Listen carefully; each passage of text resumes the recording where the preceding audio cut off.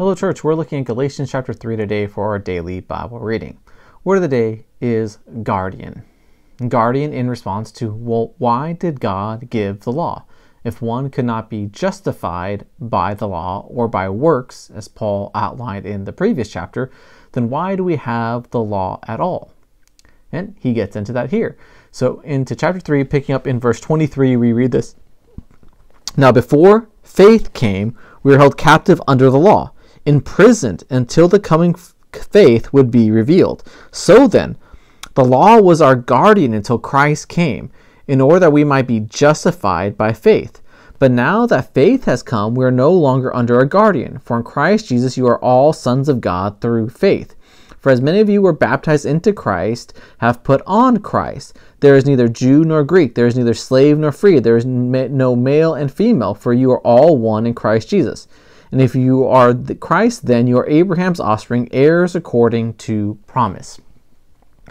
Right, so Paul here is connecting the promise that God made to Abraham before the Mosaic law was given was this same basic blessing of faith, believing in Christ.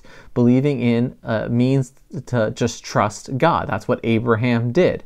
And the law given after Abraham was a guardian, was to guide, was to guard and to give guidelines on how to behave. But all along it was to point to Christ, the one who would live out the law perfectly, so that by our faith in him we could be placed in Christ, or have Christ's righteousness placed on us. So our sin is covered by Christ's perfect life. His sinlessness can be accredited to us. And so that's the beauty of the law. It was a guardian, protecting, guiding, ultimately so that Christ could fulfill it, so that we could be saved through his self-sacrificing act of sinless death on a cross. All right, that is the gospel. The law was a guardian, protecting, pointing us to the need for a Savior. All right, church, have a great day.